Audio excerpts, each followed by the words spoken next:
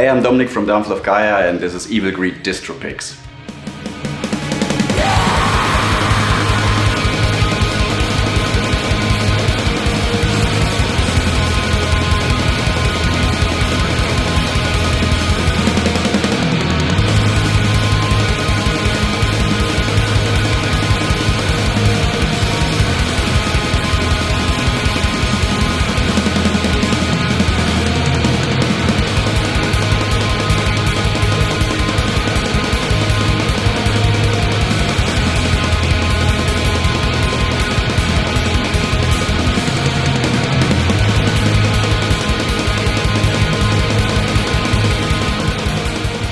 Okay, so first record I picked is the new one from Cult of Luna.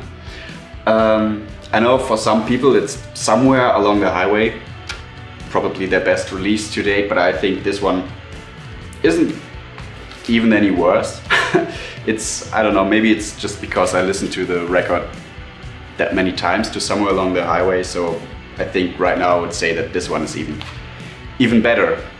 Super atmospheric, great stuff, great work, love it.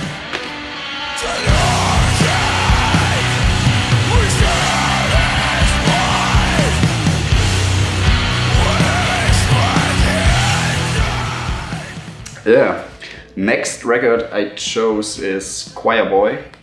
To be honest, I didn't really listen to the whole record that much, but the first song is just amazing. So I listened to this one, it's called Tulips, over and over again, and if you're in the mood for some, I don't know, synth, pop, rock, whatever, then this is definitely a great record to listen to.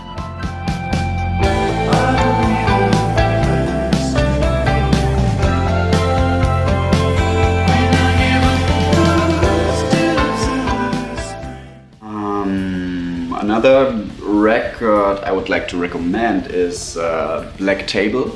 It's the band from Mike, our drummer.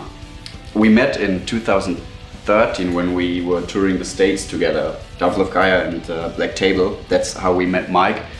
And this is the newest recent release from those guys. It's, yeah, experimental black metal, progressive stuff. So if you're into that, yeah, give it a listen and check them out. It's great.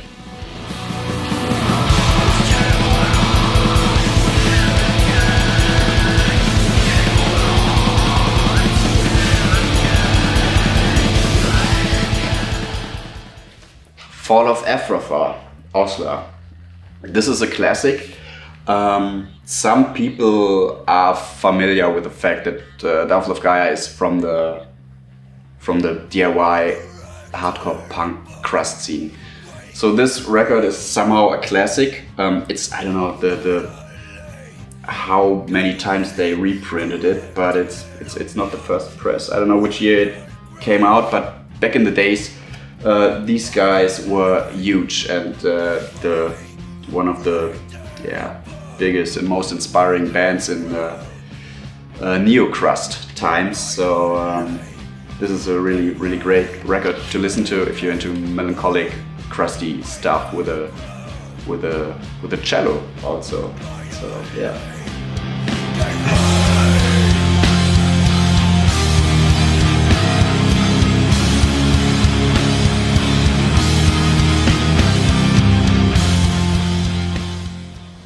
Der Weg einer Freiheit.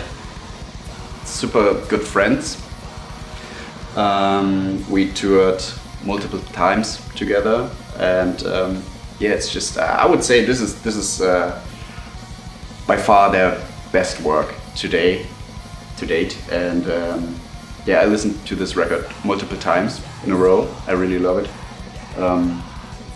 I still remember train rides listening to this record. I don't know, it somehow gives me a good feeling is the wrong word, but it's good modern black metal.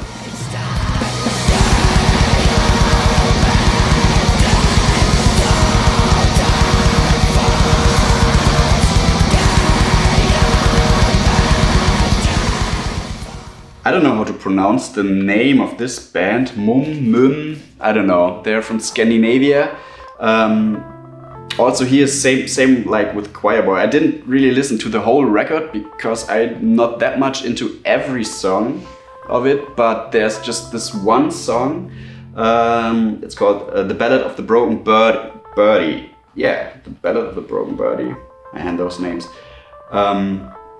And this is a really super touching, emotional, heart-wrecking song. It's I listened to it the first time when I was watching Until the Light Takes Us, a black metal documentary from I don't know when, and this song was featured in it, and this is really, check it out, it's a really good song.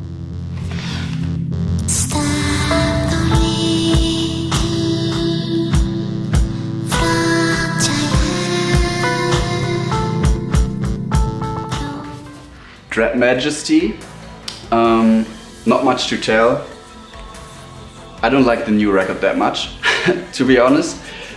So I chose this one, by far their best work, I would say. But there's one good song on the new one, it's called Epilepsis, something like that. Yeah.